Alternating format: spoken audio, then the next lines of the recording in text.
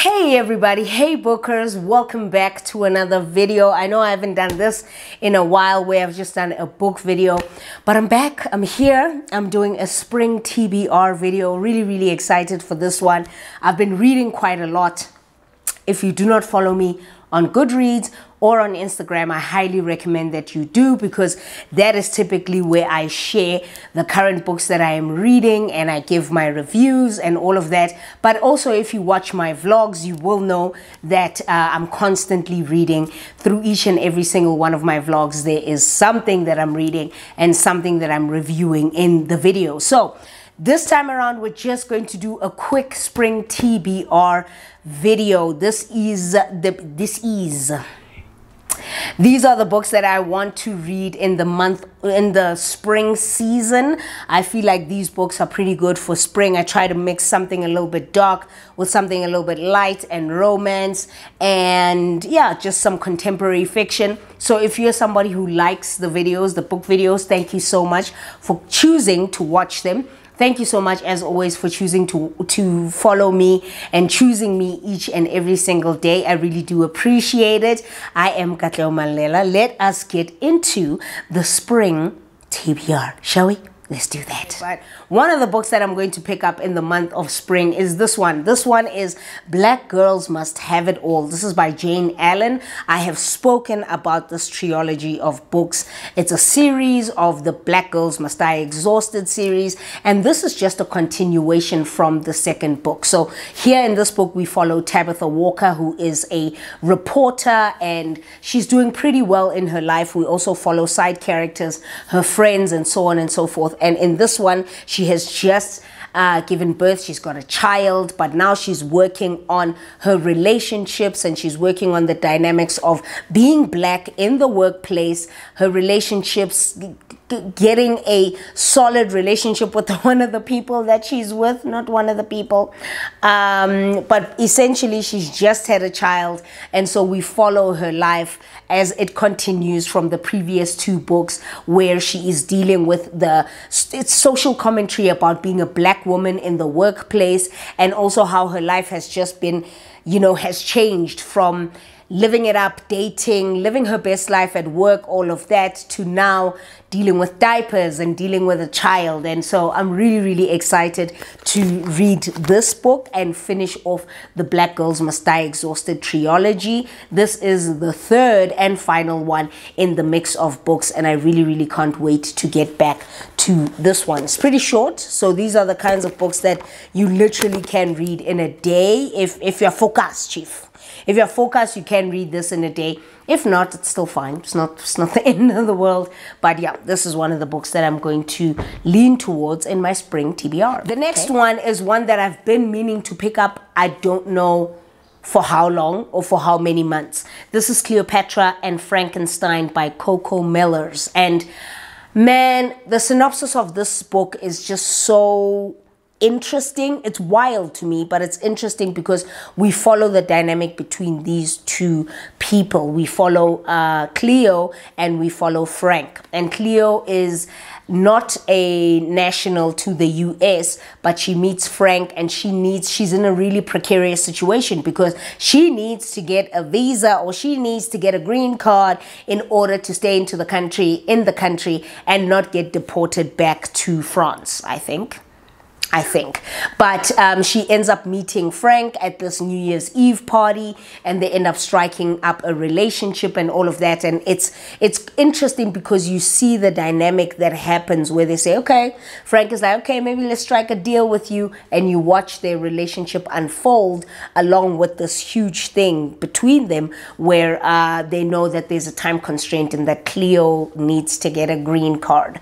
Okay, so we watch their relationship with their friends. They're in the social elite circles of New York. They're based in New York, and we watch all of that unfold, how their friends feel about this arrangement of theirs and the relationship dynamic between Cleo and Frank themselves. So it's really interesting. This is just a literary fiction novel that I really can't wait to read, and absolutely love the cover. Maybe focus. Yeah, absolutely Absolutely love the cover. So pretty. The next book that I do want to read is Black Cake. This is by Charmaine Wilkerson. Now, this book was published a while ago, okay? No, it was published last year. It was published last year, where we follow estranged kids, Benny and Brian, and they reunite for a family funeral. First, what is being had at the family funeral is the traditional black cake, which is a type of Caribbean black cake, and to remind them of their roots and where they come from and so on and so forth.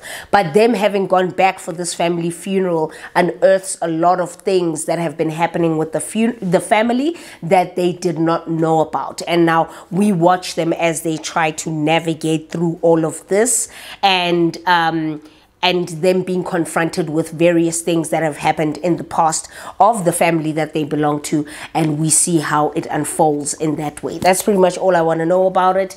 I also think there'll be a lot of talk in terms of Caribbean culture and traditions. Caribbean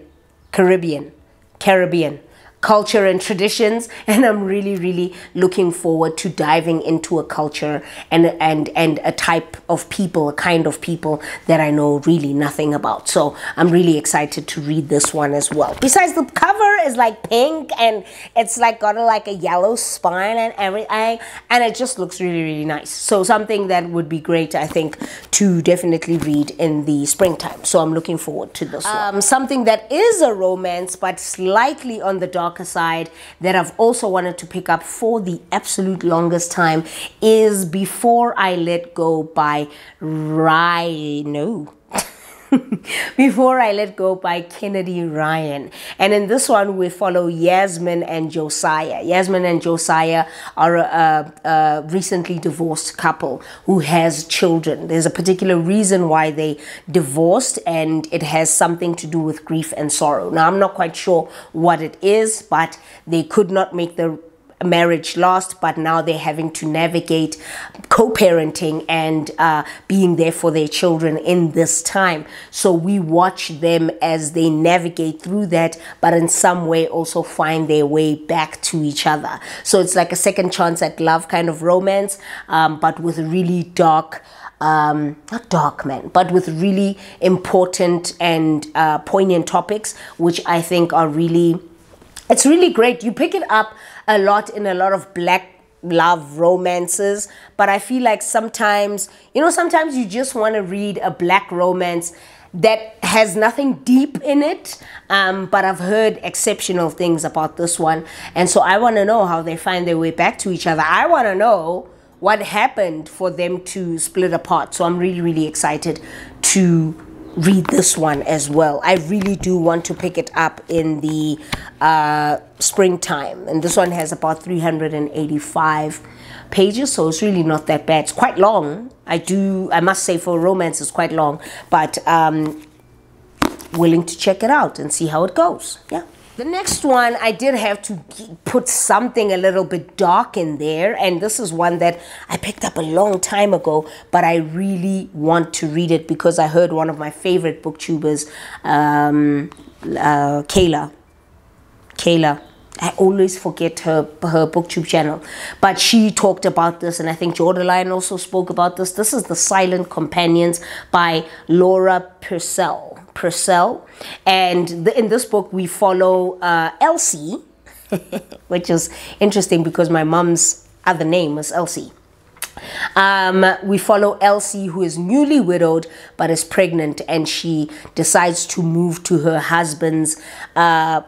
late husband's manor in order to, ride out the pregnancy and give birth and all of that. But when she gets there, she gets to a very hostile environment where she doesn't really get on with anyone there, from the servants to the people who work there, from the people of the town. And the only person that she ends up getting along with or finding some sort of semblance to a cordial friendship relationship with is the cousin of the late husband. And what is interesting about this one is that when she gets to the house, there is this one painting that just keeps staring back at her, which looks eerily similar to how she looks. So this is a very dark book. It's not a It's not these fluffy books or anything like that. It is somewhat of a thriller / horror. So she sees this figure. I don't know if it's a painting or it's like a wooden figure in the house that looks eerily similar to how she looks. And I find that really strange. Why? I want to know. So, and also what's the issue with the townspeople? You know, what's the issue with the people who work in the home? Why don't they like her? Why aren't they, you know, acclimating themselves to her in a positive way? What's happening? So I really want to pick that one up. It's fairly short as well. 365 odd pages. Really looking forward to picking this up. So typically with these books, what I do is I'll read them and then I'll put them in a certain section, which is the section that I will look at first when I am drawing things out of my TBR jar, and we're going to do that at the end of the video. So keep watching. The next book that I really cannot wait to read, but my goodness, it's a chunker. I think this is 500 pages. Yeah, it's 540 pages. This is by V.E. Schwab, and this is The Invisible Life of Addie LaRue. Now this is a fantasy, but look at this cover. Are you joking? It's so nice. The original cover is black, but I really like this white one with the gold accents.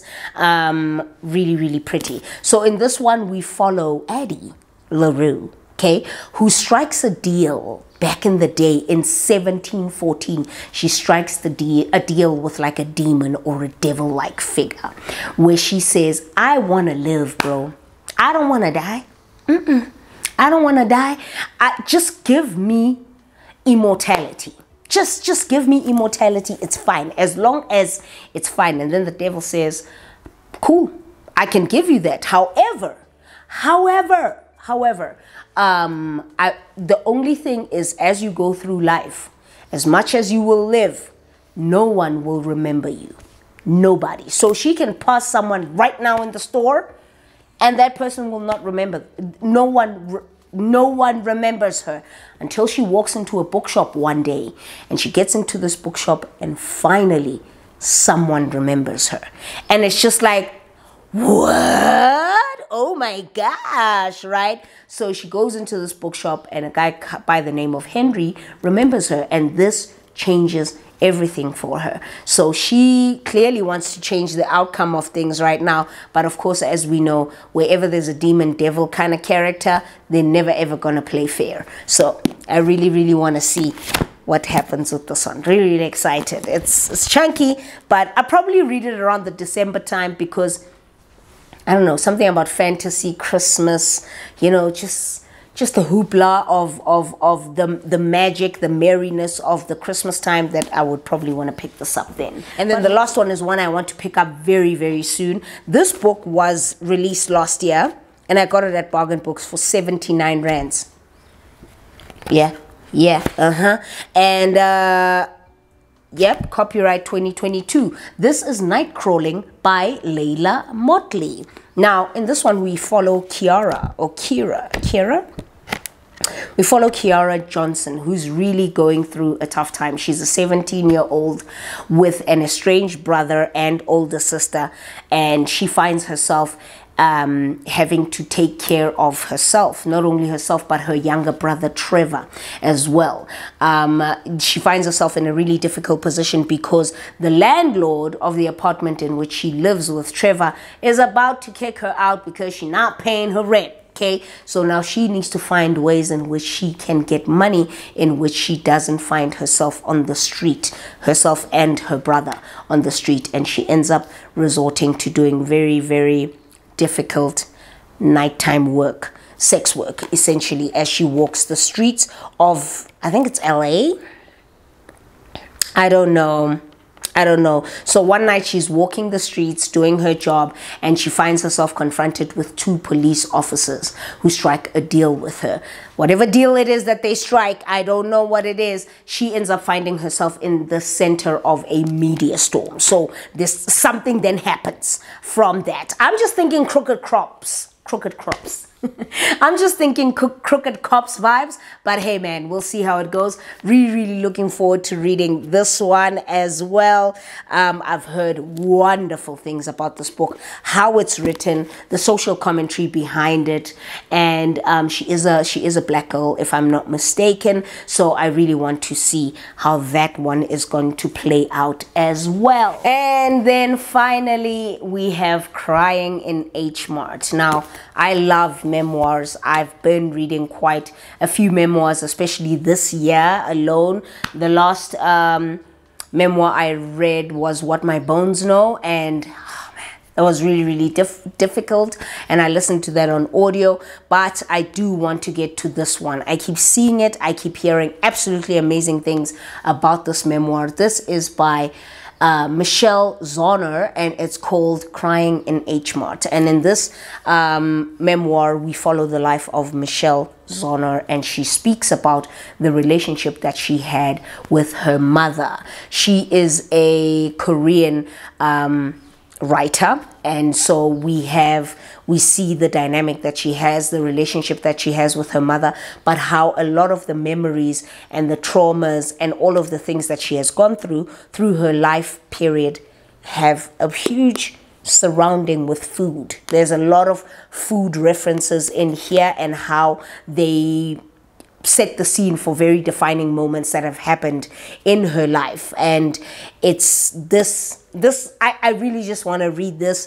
We watch her relationship with her mother, and her mother being diagnosed with cancer, and how that unfolds. And I really want to read this. I've heard very powerful things about this memoir, and I cannot wait to pick it up. So excited. Yeah, so excited now. I got my TBR jar right here, okay? So instead of, I've already picked the books that I want to read, but if I pick a prompt from the TBR jar, so I'm gonna pick, to be on the safe side, I'll pick 3 prompts, right?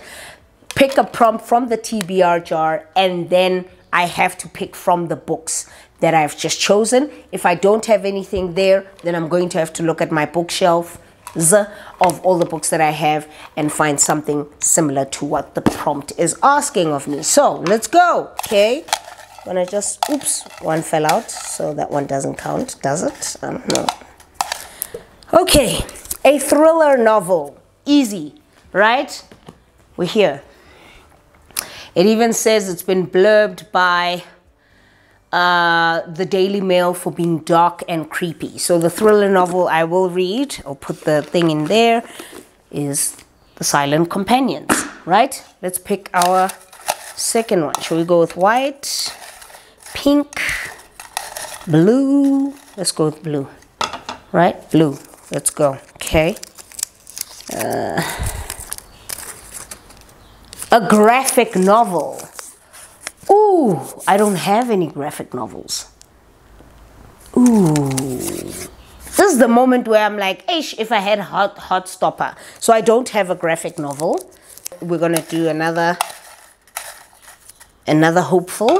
Let's go. We got pink here. Let's see. A book by a female author. Very easy. I will go with all for the sake that we want to finish off this trilogy. I'm going to pick this. So these 3 that I'm going to pick are the 3 first ones that I will go with in terms of my TBR. So a book by a female author.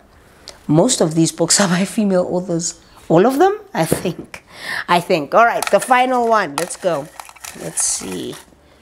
Come on, stop dropping them. What is this now? Okay. And we went with white. A fantasy novel. Dun, dun, dun, dun, dun, dun, and it's white. So fantasy novel, definitely V.E. Schwab's The Invisible Life of Eddie LaRue. I would like to believe it's a fantasy novel. It definitely is. It should be. Yeah. Yeah. So definitely going to pick these 3 up first as part of my TBR, and then I'm going to go into the other ones. Really excited for that. I'm glad that you guys were here. I hope you guys enjoyed the video.